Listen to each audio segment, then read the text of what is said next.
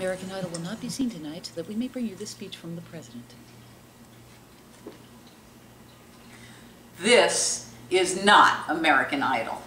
I know what it isn't.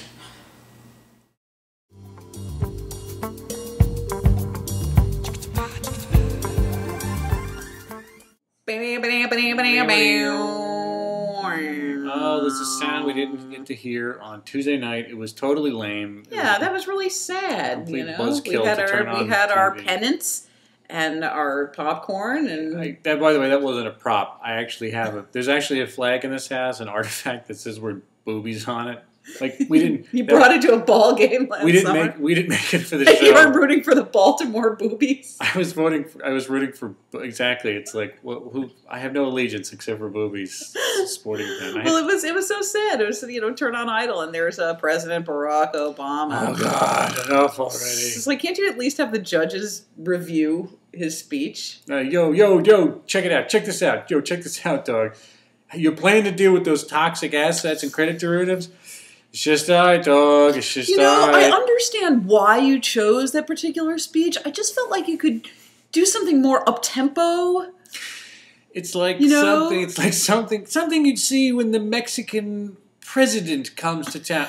I really do. I really do think that. Obama, first of all, I just want to say that you look beautiful tonight. You look beautiful. I just wish we'd see more of the Obama that we met in Iowa. All right, enough of that. What did you think of last week's Bilge show? Looking back now, I thought last week's Bilge show was terrible. Last week's Bilge show was terrible. Trying way too hard. It's like it's just not firing. It's just not working. You know that the little yodeler guy from The Price is Right, the one that climbs up the hill. You know, and then falls off. That's us. Like we overbid and we fall. You overbid, and Drew Carey sends him plummeting to the ice crevasse or something. That's so sad. That's well, you know what I noticed about last week's show? Two-dimensional cardboard cutout guy. You don't have to sympathize with him. What I noticed about last week's show was the subtitles actually got really snotty. Yeah, they were a little bitchy. A little bit of a scold. Yeah, it's like who writes those? I wonder. You wrote them. Yeah, that was all you. Well, we're not going to have any more snotty subtitles this week. That's our promise. I'll tell me. Yeah, that's our promise. We're just going to go right into the show. So, what'd you like last week? Oh, I'm on the spot. I liked Lost this week. Yeah. Lost is every week I want to look forward to it. It's on TV. It's great. It makes Wednesday a real highlight. It's like I'm sure it has fewer viewers than Gary Unmarried or whatever that Jay Moore thing is. Criminal. But it's great. It's a great show. I don't care if it has any viewers. Yeah. I mean, the plots are just, sure, the plots are labyrinthine. Well, the plots I feel like are getting better after a little slow patch this season. Yeah. It's the characters for me that are sort of falling off. Like, what happened to Sawyer? What happened to badass Sawyer who was a con man and used to get suitcases full of cash out of women and hoard other people's asthma medication. Now he's playing house with Julia. He shaves. He pussy whipped. It's bad. I don't like it. Yeah, I think he's literally. It seems like he's gone from hoarding all those hustlers under his tent on the beach. This week, I thought I literally saw him signing up members of the Dharma Initiative for the 401k, program. It was ridiculous. I'm doing the same thing I'm always doing, putting our assets in high yield, low interest bonds. That's a decent Sawyer. That's ridiculous. And the other thing that they're not doing with him is they haven't had him shirtless since I think the first episode of the season. Is that your Ben Linus? That's my Ben Linus impression. Really good. I keep his glasses by the computer just in case somebody. Jack. That's pretty damn It's good. just a little something I work on in front of the mirror on the subway train while I'm shaving, while I'm on the treadmill, while I'm. I'll tell you what I liked this week. What did you like? This book. That book is pretty good. This book, Escape. Oh my God, this book was so good. I liked it so much. It was so exciting. Basically, it's about this woman who was in a polygamous. Did you almost turn into Rosie Perez at the beginning there? Yeah, I guess I did. I got a little excited. Yeah, let's do the right thing around here. She was in the Fundamentalist Church of Latter-day Saints in a polygamous marriage with 5 other wives, and she had 87 children, and she had to escape in the middle of the night from her fundamentalist husband. It was, I mean, it was really interesting. It was like Big Love, except good. It's unlike Big Love because it was interesting, I think.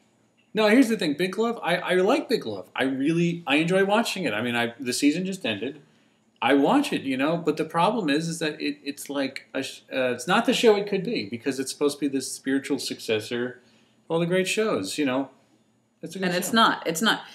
And I think the problem is that, like, the interesting thing about polygamous marriages is that they have 99 million children, like she did in this book. Yeah. And in Big Love, like, in theory, they have all these kids, but in practice, where are they? Where's little Moisha from week to week? Where's little Shlomo or Shmuley? What are they, Lubavitchers? Same thing.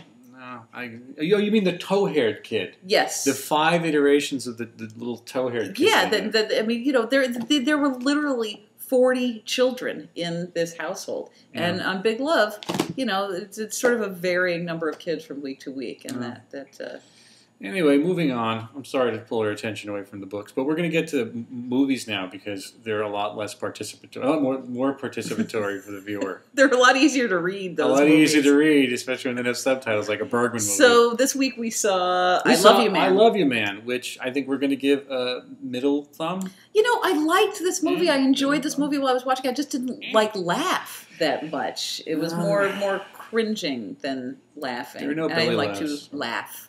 There was Jason Segel, but there was no Jason Segel's penis.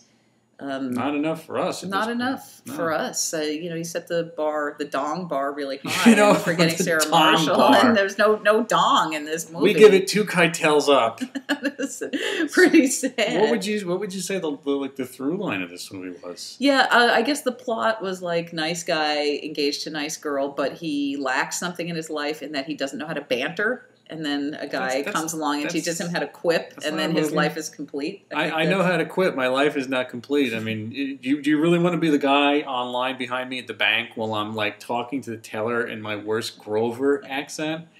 The pin on this chain does not work. I'm trying to make a deposit. You have any more little slips? Up, down, up, down. Yeah, maybe Jason Segel can come along and teach you not to quip. Yeah, well, let's see if they make a movie about that anytime soon. Anyway, that's what we liked this week. We always like hearing from you, of course, if you want to email us. Our email address is the Bilge Show. The Bilge Show. I want to say it. I'm going to say it. There's no joy in this show unless I get to read the email address You were taking too long. Oh. You were screwing it up. The Bilge Show. Give me that. You're not doing your line well enough. No. You're like a subtitle now. I'm like a subtitle. I'm like a living subtitle. That's how I get treated in this marriage. Well, then tell them what the I already told them what it was. The email address was thebilgeshow@gmail.com. It doesn't matter if we'll read it. Yes. And then we'll be happy. We'll be happy you'll have fulfilled our lives. It's like, what more do you... What more could you possibly want? Do you want me to put on a wig and makeup and dance? What more do you... No. All right, anybody who's listening, who's stayed tuned for this point. I know it's like that. We'll see you next week.